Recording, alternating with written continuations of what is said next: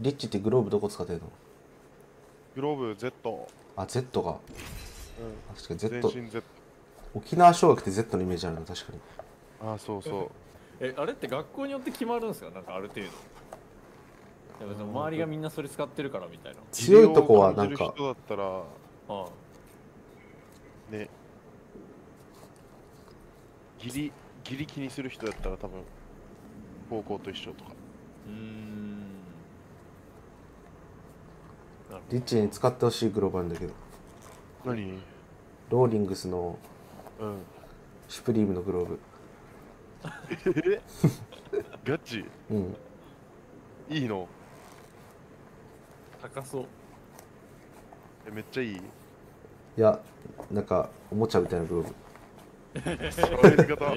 ただかっこいいから使ってほしいっていう。そういうことね。そうそうそう。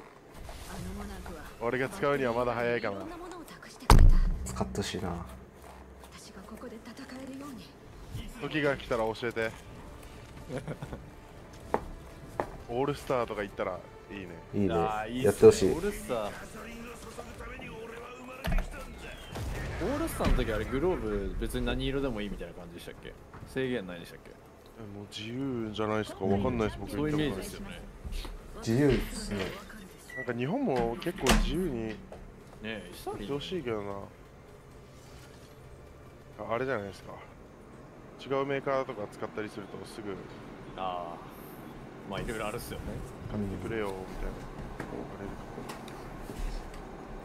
タイマーなんだったっけ？俺 SS 系かな今は。自由？いやでも普通に俺あんま興味ないから SS 系だけずっと使ってるみたいな感じ。